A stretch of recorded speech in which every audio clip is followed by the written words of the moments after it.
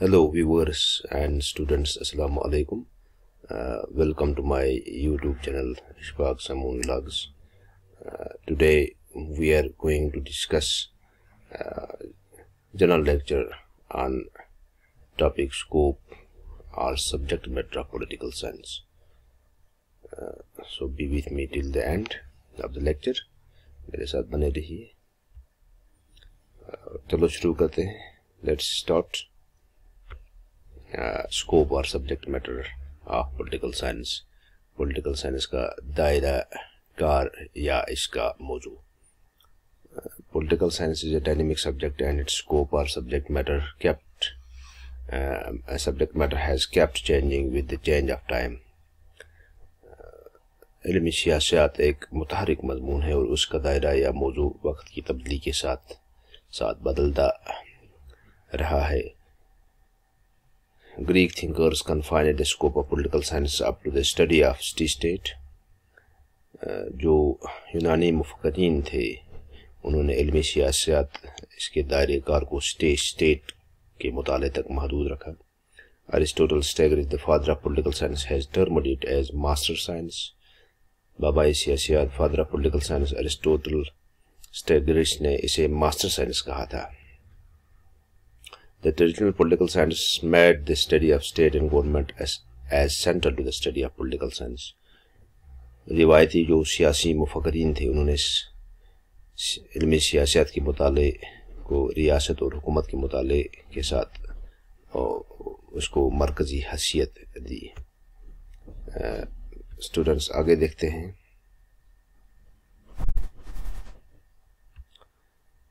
As a result of behavioral revolution which came into the study of political science in the beginning of 20th century, a vast change has come in the subject matter of political science. The modern thinkers, who are also known as behaviorists, had included the study of the actual human behavior and formal and informal political institutions. Modern thinkers include the study of power, rule, authority, legitimacy, influence, struggle of power, use of influence, decision-making process. Now, every activity which is of political nature comes under the study of political science. 20ویں صدی کے آغاز میں علمی سیاست کے مطالعے میں جو طرز عمل انقلاب آیا اس کے نتیجے میں علمی سیاست کے موضوع میں بہت بڑی تبدیلی آئی. جدید مفکرین جو رویے کے ماہر کے طور پر بھی جانے جاتے ہیں، جو بیہیویرسٹ موومنٹ کے ماہر کے طور پر بھی جانتے ہیں، انہوں نے علمی سیاست میں حقیقی انسانی رویے اور رسمی اور غیر رسمی سیاسی اداروں کا مطالعہ شامل کیا تھا. جدید مفکرین نے طاقت، حکمرانی، اختیار، قانون سازی، اثر و رسوخ، طاقت کی جدوجہد، فیصلہ سازی کے عمل کے مطالعے کو علمی سیاست میں شامل کیا تھا. اب ہر وہ سرگرمی جو سیاسی نوعیت کی ہو سیاست کے مطالعے میں آتی ہے. تو بچوں آگے دیکھتے ہیں ہم اسکوپ آف پولیٹیکل سائنس. علمی سیاست جو ہے پولیٹیکل سائنس کا دائرہ اختیار کیا ہے. The scope of political science can be divided into the following headings. اس کے دائرہ اختیار کو مندرجہ ذیل عنوانات میں تقسیم کیا جاتا ہے. Study of state, ریاست کا مطالعہ. According to famous scholar Dr. Garner, political science begins and ends with the state. In fact, the state is the central to the study of political science and the whole subject of political science revolves around it. مشہور سیاسی مفکر doctor Garner کے مطابق political science جو علمی سیاست ہے ریاست سے ہی اس کی شروعات ہوتی ہیں اور ریاست پر ہی اس کا اختتام ہوتا ہے. دراصل ریاست علمی سیاست کے مطالعے میں مرکزی حیثیت رکھتی ہے اور علمی سیاست کا سارا مضمون اس کے ارد گرد ہی گھومتا ہے. آگے دیکھتے ہیں. Study of the past of the state. یہ ریاست کے ماضی کے مطالعے کو بیان کرتا ہے. علمی سیاست ریاست کے ماضی کے مطالعے کو بیان کرتا ہے. Historical investigation of the past of the state, meaning by how and when the state came into the existence. It took centuries to reach up to the present form, and for this it has passed through various stages. تو علمی سیاست جو ہے ماضی کی تاریخی تحقیقات کا مطالعہ ہے، جس کا مطلب ہے ریاست کیسے اور کب وجود میں آئی موجودہ شکل تک پہنچنے میں کس طرح اس میں صدیاں لگیں اور اس کے لیے اسے مختلف مراحل سے گزرنا پڑا. Study of the present of the state, یہ ریاست کے حال کے مطالعے کا مرکز ہے. Political science makes an analytical study of the present of the state and see what are the objectives and what are the relation between individual and state. تو اس میں دیکھتے ہیں یہ حال کے تجزیاتی مطالعہ کو بیان کرتی ہے اور بتاتی ہے کہ اس کے مقاصد کیا ہیں اور ایک فرد اور ریاست کے درمیان کیا تعلقات ہیں. آگے دیکھتے ہیں study of the future of the state. ریاست جو ہے اس کا مستقبل کا مطالعے کے متعلق بیان کرتا ہے. The present form of the state is not the final form, rather it has developed continuously and will continue to develop.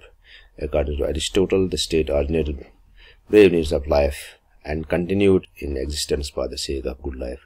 ریاست کی موجودہ شکل اس کی حتمی شکل نہیں ہے بلکہ یہ مسلسل ترقی کرتی رہی ہے اور ترقی کرتی رہے گی. ارسطوٹل کے مطابق ریاست نے زندگی کی بہت سی ضروریات کو جنم دیا اور اچھی زندگی کی خاطر اپنے وجود کو جاری رکھا ہے. اسٹڈی آف گورنمنٹ، حکومت کا مطالعہ اس میں بیان ہوتا ہے. Government is an important element of the state and the study of the state is incomplete without the study of government. There are various forms of government such as parliamentary government, presidential government, federal government, unitary government, democratic government and dictatorial government. تو اس کا حکومت کا ریاست کا ایک اہم عنصر ہے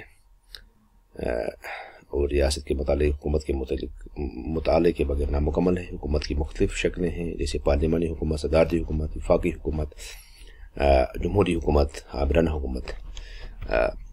study of international relations and international organizations. Present age is age of internationalism. Therefore, each state has to establish relations with other states. Besides this, there is a need of international relations for the maintenance of international peace and stability, and also for the economic, social, and cultural development. International organizations are the subject matter of the study of political science. United Nations, UN, ASEAN, WTO, G8, G20, G70, Commonwealth of Nations, NAM, SADC, and European Union are working for international cooperation and relations, and the study of these organizations are the subject matter of political science. تو موجودہ دور جو ہے بین الاقوامیت کا دور ہے، اس میں ہر ریاست کو دوسری ریاستوں کے ساتھ یا ہر ملک کو دوسرے ملکوں کے ساتھ تعلقات استوار کرنے پڑتے ہیں. اس کے علاوہ بین الاقوامی امن استحکام کی کام اور اقتصادی، سماجی اور ثقافتی ترقی کے لیے بین الاقوامی تعلقات کی ضرورت ہے. بین الاقوامی تعلقات اور بین الاقوامی قوانین کو مدد رکھتے ہوئے بین الاقوامی تنظیمیں علمی سیاست کے متعلق کا موضوع رہے ہیں. تو جس طرح سے ہم نے بات کی اقوام متحدہ یا باقی یہ جو آرگنائزیشنز ہے G20، SADC، NAM، European union, تو یہ بین الاقوامی امن کے لیے کام کرتی ہیں اور اس بین الاقوامی جو تعلقات ہیں ان کو استوار کرنے کے لیے کام کرتے ہیں. تو study of main as political being, اس طرح سے ہم دیکھتے ہیں پولیٹیکل جو ہے سیاسی وجود کے طور پر انسان کا مطالعہ اس میں شامل ہے. اسٹڈی آف پولیٹیکل آئیڈیالوجیز، اس میں سیاسی نظریات کا مطالعہ ہے. تو انسان نہ صرف ایک سماجی فرد ہے بلکہ اس میں ہم دیکھتے ہیں ریاست میں رہتے ہوئے مختلف سیاسی سرگرمی انجام دیتا ہے. یہ performance various types of functions while living in state. تو joins various political parties. Political science there for make study of main also. تو وہ مختلف پارٹیوں میں شامل ہوتا ہے. علمی سیاست جو ہے انسان کو بھی مطالعہ کرنے پر مجبور کرتی ہے. تو اسٹڈی آف پولیٹیکل آئیڈیالوجیز میں سیاسی نظر کا مطالعہ ہے.